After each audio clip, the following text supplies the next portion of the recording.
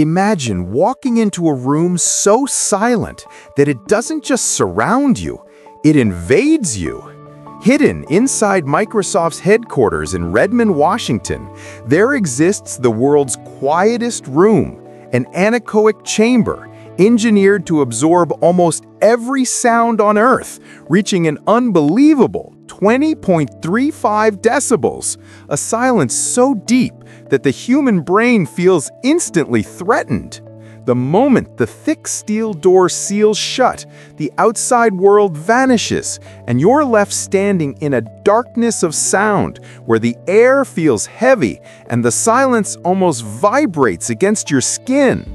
At first, you think you're just hearing your heartbeat, but then the real terror begins. You start hearing sounds you never knew existed inside your own body.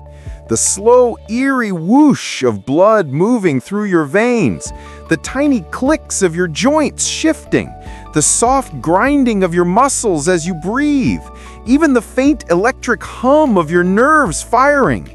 Each sound becomes louder, clearer, and disturbingly unavoidable.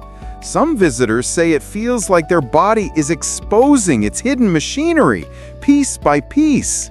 Your brain, desperate for external noise, starts amplifying these internal sounds until they fill the room like a haunting symphony you can't escape. Stay too long, and the silence plays tricks on your balance. People become dizzy, disoriented, even panicked, because the human ear needs echoes to understand space, and in this chamber, there are none.